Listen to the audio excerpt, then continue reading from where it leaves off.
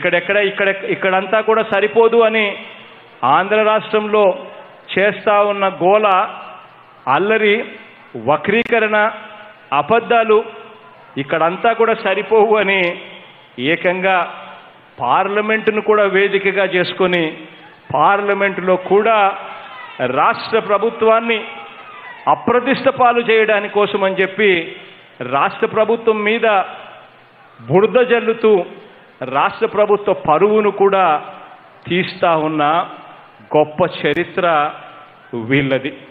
Our state, sir, we are there in a crisis. We don't even have funds to pay the salaries, sir. We are in a huge crisis, sir. Kindly to our state, sir, we are there in a crisis. We don't even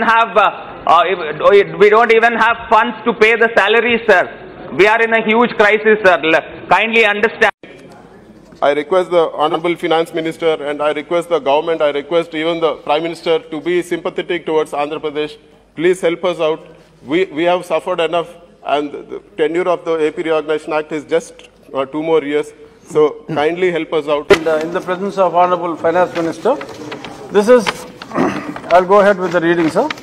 The attention of the Union Government is drawn to the continuous declining financial condition of AP government due to financial indiscipline causing vertical fall in the credit portion of the state. State government's exchequer has become almost empty. All the devolution funds from the central government are being used to welfare schemes. There are no income generating plans as of now. State has already crossed the FRBM limits and continuously in search of fresh loans even at high interest rates.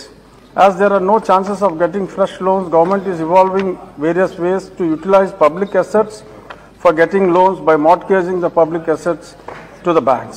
The AP government has resorted to utilize the LIC premium money earlier submitted by Dwakra group women and mortgaged market yards also for getting the loans. Further, it is also trying to raise loans in the names of corporations. Payment of salaries and pensions has almost become difficult and we are not able to pay it on the first of the month and it is going up to 15th. State's financial position has weakened and striding towards the verge of insolvency. In a word, financial emergency is prevailing in the state, which is a bad sign for the state's economy.